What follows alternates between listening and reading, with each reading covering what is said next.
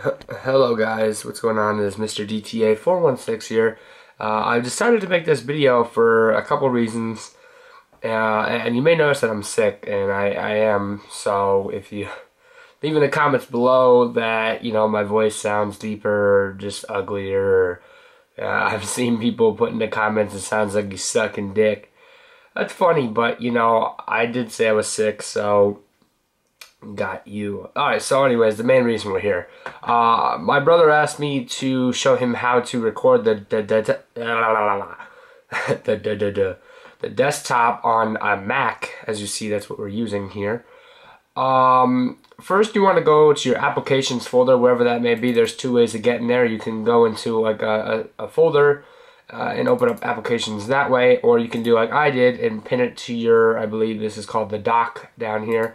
Open that up and open up QuickTime Player. Alright, so once QuickTime Player is open, you'll notice in the top left of the screen, I know you can't really see it that well on the camera that I'm using here, but up there in the top left corner, you'll see QuickTime Player. You want to click on File, and that'll drop down that window right there. And I know you can't really see it that well, but you want to drop down File, and you want to do New Screen Recording. Alright, so once New Screen Recording is open, you'll see this little box here. I know you can't really see it that well, but you'll see this box right here. That'll allow you to record the entire screen, or I believe when you click the record button, you're allowed to record just certain parts of the screen as well.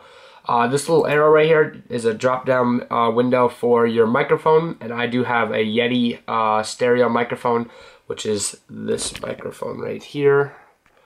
Let me make sure I can get this back up there. Yeah. Oh shit! Oh shit!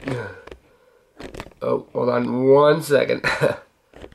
Fuck. Alright, whatever.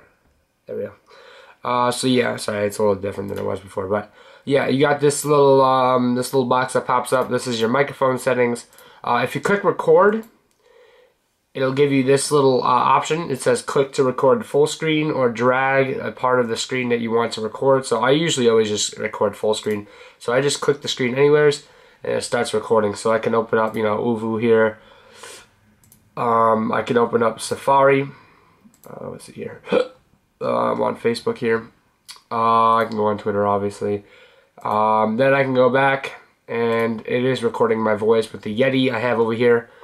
And how you exit out of or stop recording is you want to go back onto QuickTime. If you're on Safari and other things, it's not going to show you QuickTime Player in the top left. It's going to show you whatever you were on previously. So you want to click on QuickTime Player. It'll show you the icon or the little name QuickTime Player in the top left again. You want to click it and choose Quit QuickTime Player, or I don't know if there's any other way to stop it, but I'm pretty sure Quit is the only way to stop it. It'll bring you up this menu here. Save as, screen recording. You can choose where to save it. You can give it tags. I don't even know what the tags are, to be honest with you. I know there's some, I don't even know, there's something. So you can save it as, you know, a tutorial.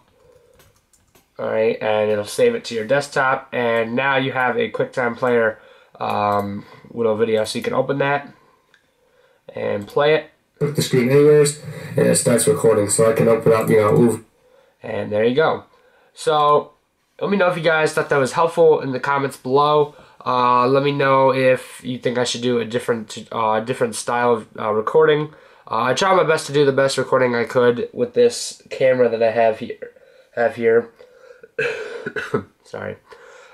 So yeah. Alright, anyways, thank you guys for watching. I'm Mr. DTA416. It's been a little tutorial on how to record the screen using QuickTime Player. You can rewind, fast forward, pause, anywhere you want, so you can do it yourself.